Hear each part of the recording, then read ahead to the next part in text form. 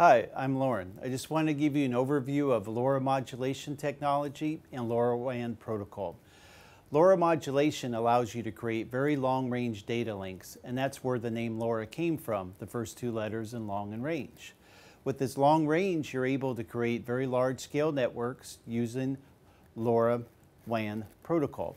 So with LoRaWAN protocol allows you to network all of these LoRaWAN devices together to create an IoT solution.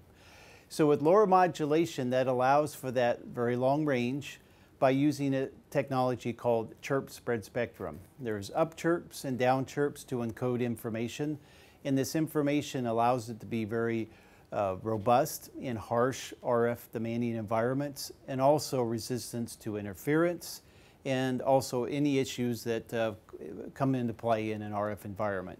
LoRa Modulation allows you to demodulate signals much better than FSK modulation.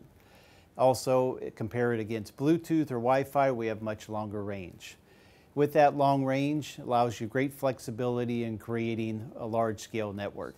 With large-scale networks, you're able to create an IoT solution that could be installed in an agriculture environment, out in a field, or in a large municipality or city. So if we look at the technology itself and that long-range data link, it allows us to create a very flexible method and be very interoperable with the technologies within other LoRaWAN devices. So with LoRa Modulation, it's all about the communication, the physical layer communication between devices. So with LoRaWAN, we want to be able to create a protocol on that communication layer.